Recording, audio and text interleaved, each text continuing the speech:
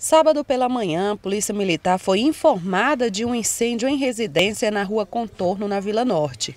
Ao chegarem no local, constataram que o incêndio ocorreu durante a noite. A casa estava alugada há cerca de 30 dias e não havia ninguém no momento. Bom, a Polícia Militar recebeu a solicitação e deslocou até o local para averiguar, a informação a princípio de que estaria acontecendo um incêndio nessa residência.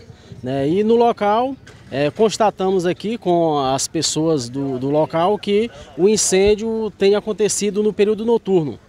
Nesse momento, tudo a respeito do incêndio, nada em evidência ainda. A proprietária compareceu aqui ao local e informou que a kitnet está alugada há aproximadamente há um mês, não sabe a identificação da pessoa que aí estava morando. Mas a informação é de que é um jovem e também informações aqui de populares de que ele é envolvido com o mundo do crime. Até o momento não temos informações do paradeiro dessa pessoa e também no período noturno ninguém percebeu nenhuma situação anormal aqui no local.